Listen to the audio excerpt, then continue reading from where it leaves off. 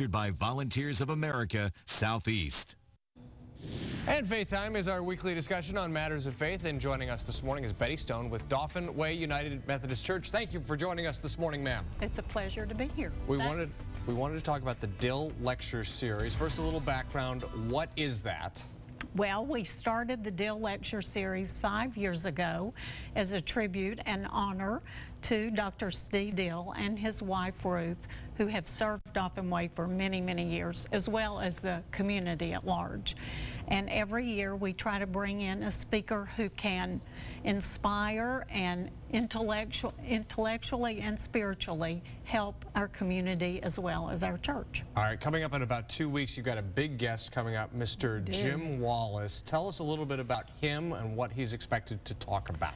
Well, as I just told you, Jim Wallace has been on our list for a couple of years now. He is a preacher, a theologian, a leader, and a social justice activist. He is the founder and president of a group called Sojourners, which is very much involved in faith-based social justice movements.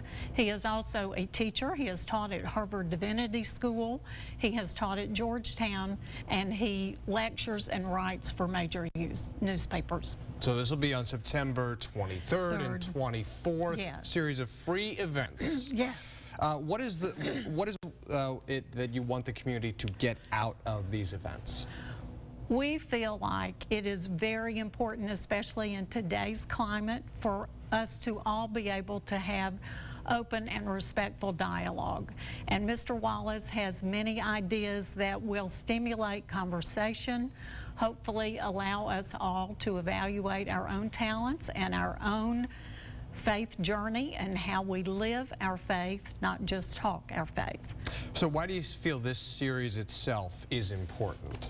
I think specifically this year, given the world in which we live, if we can listen respectfully to each other, and on the Monday morning topic, we will have its faith in action, and he will be having a dialogue with city leaders. Mayor Stimpson will participate and respond. Merceria Ludgood, who is the city council, county commissioner, yes.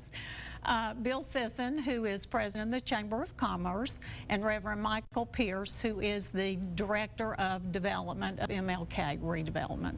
So what do you hope people will learn if they attend some of these events in a couple of weeks? Well, we really hope that people will come together, listen respectfully, maybe reevaluate themselves, as we all will be doing. Jim Wallace really lives his faith. He lives in minority neighborhoods in D.C. He and his wife have 2 sons. They have started neighborhood development centers, schools, tutorials.